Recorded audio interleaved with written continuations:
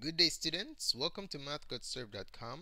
In this clip, we're going to be going over how to convert circle equations from standard to general forms. Before we get started with an example, let's go ahead and review what the standard and general forms of the equation of circles are. Okay, so let's start by taking a look at what the standard form is.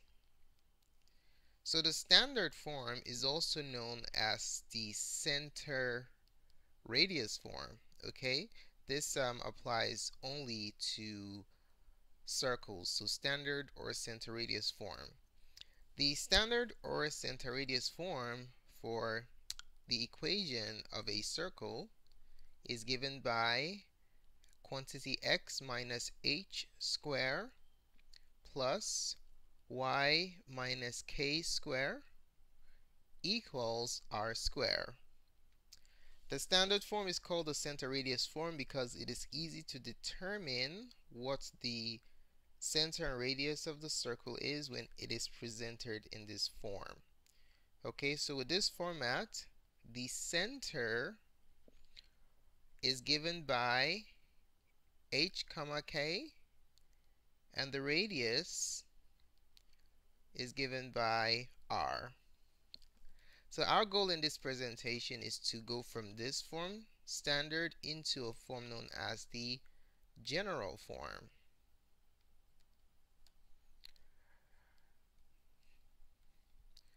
So the general form of the equation of a circle is given by x squared plus y squared plus ax plus by plus c equals 0. Okay, so there goes the general form. Now let's take a look at an example. So the task is to write the equation of the given circle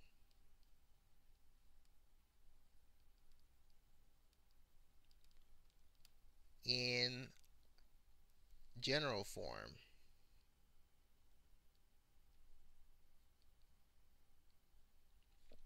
Okay, so let's say we have the equation x minus 14 quantity square plus y plus 2 quantity square equals 4. Okay, so this is the standard form or center radius form of the equation of a circle. Okay, so our goal is to convert this into the general form. So all we are simply going to do is we're going to expand these squared quantities and set the entire equation equal to 0.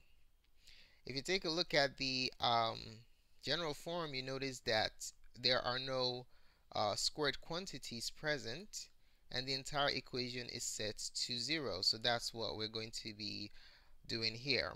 Okay, so x minus 14 is raised to the second power. It just means that we're going to be multiplying this quantity by itself twice. So we have the quantity x minus 14 multiplied by the quantity x minus 14 plus we have y plus 2 squared, so the same procedure applies. Y plus 2 times y plus 2, and then that's equal to 4. So now let's go ahead and expand. We just distribute the first, the outer, the inner, and then the last. Okay, so let's multiply. X times x is x squared. X times negative 14 is negative 14x. Negative 14 times x is negative 14x. Negative 14 times negative 14 is positive 196. Plus, and the y area will do the same thing.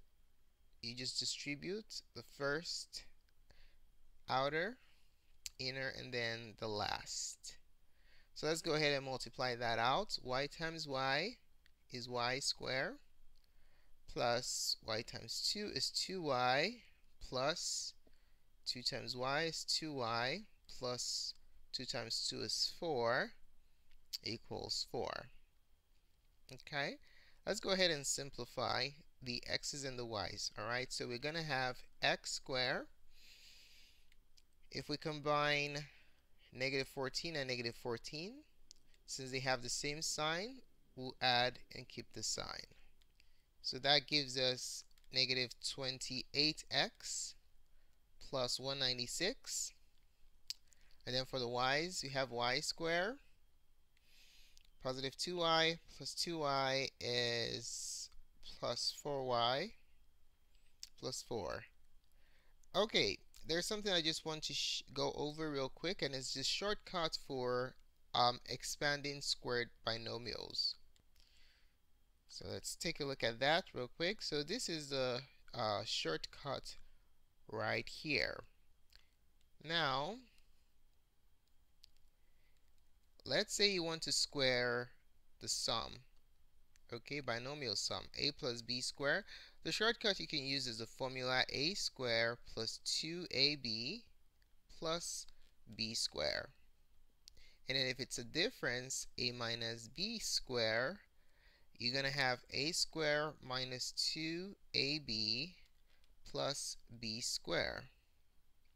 Now take a look at what we have here. X minus 14 squared is simply a squared, which is x squared, minus 2ab is 2 times x times 14. So this is basically the a and this is the b.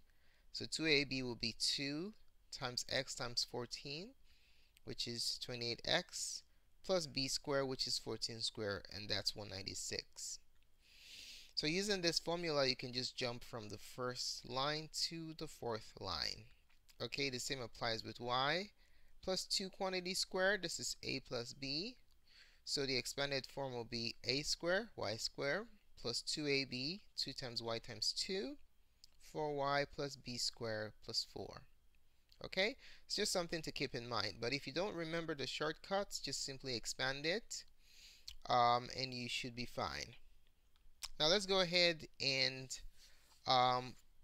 organize our terms in a way that's consistent with the general form of the equation of a line. So you have the squared quantities first, and then the first degree terms next, and then you have the 0 degree term or the constant last. Okay, so second degree terms, first degree terms, and then the constant equal to 0. Okay, so let's do it. What comes first is x squared, and then the next square is y squared, and then next we're done with the second degree terms. Okay, now we're gonna go to the first degree terms. You're following the alphabetical order. That's what you're doing. Since x comes before y, the x terms come before the y terms. Alright, so we have minus 28x plus 4y, and then we combine the constants. 196 plus 4 is 200 equals 4. Now take a look at the equation that we have right here. Is this the standard, is this the general form? The answer is no. What's left to be done? Remember, the general form has to be has an equation that's equal to 0. Okay, so we have a 4 here, so that needs to change. So what we'll do is we'll subtract 4 from both sides of the equation. And when we do that, we should have arrived at the general form of the equation of the circle. Okay, so we're going to have x squared plus y squared minus 28x plus 4y, and then 200 minus 4 is 196 equals 0. So ladies and gentlemen, this is the general form of the equation of the circle that was presented in standard form earlier. Okay, so this is the general form. So how well did you master the presentation? Well, we're going to have you test yourself by trying the following problems. So the task is to convert the given circle equations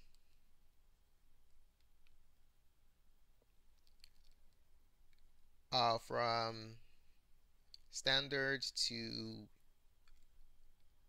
general form. Okay?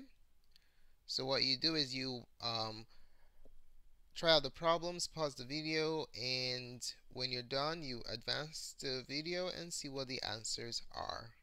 So for number one is quantity x minus 9 square plus y plus 4. Quantity square equals 64. So you have to change that into general form. Number two, we have quantity x plus 9 square plus y square equals 22. And then for number three, we have quantity x plus 5 square plus y minus 12 equals 16. Okay? So go ahead and pause the video and try out these problems. When you're done, just continue advancing it and I will present the answers to you.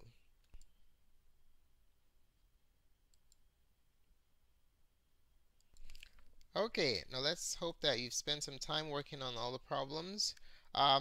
Question number one, the answer is x squared plus y squared minus 18x plus 8y plus 33 equals 0. For number two, in general form, the answer is x squared plus y squared plus 18x plus 59 equals 0. And for number three, the general form is x squared plus y squared plus 10x minus 24y plus 153 equals 0.